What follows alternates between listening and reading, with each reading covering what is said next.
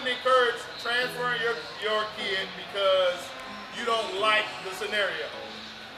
Teach your kid how to deal with adversity. Don't let them be taken advantage of, but teach them how to deal with adversity. Everything's not going to go their way in life.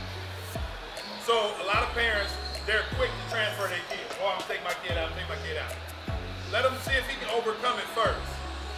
But it's your job as parents to help put them in the right places to get what they're not getting and the places that they're not getting them.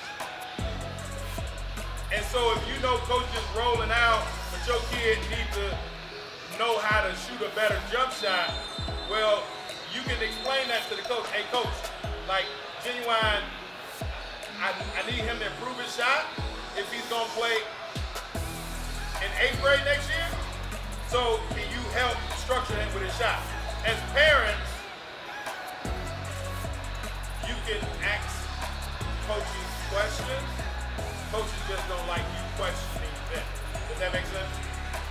You can ask the coach a question, but coaches don't like you questioning them. Like, coach, why you take my son out?